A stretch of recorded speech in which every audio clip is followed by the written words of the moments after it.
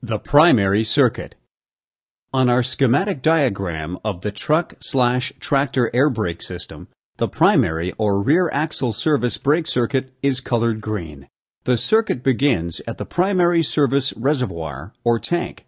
From the service reservoir, a line moves air to the treadle valve's primary supply port. Notice on the treadle valve, the primary section is always closest to the mechanical actuator. On the treadle valve, the primary circuit supplies the secondary portion of the valve with air as well.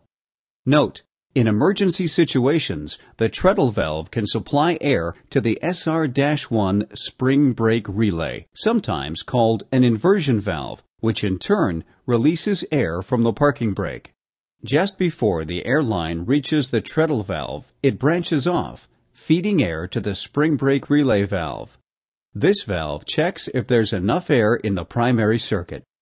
If air pressure in the primary circuit is low, when the operator steps on the brake pedal, it will mechanically act on the treadle valve's secondary circuit portion to send a signal to the spring brake relay valve, exhausting a modulated amount of air out of the parking brake circuit.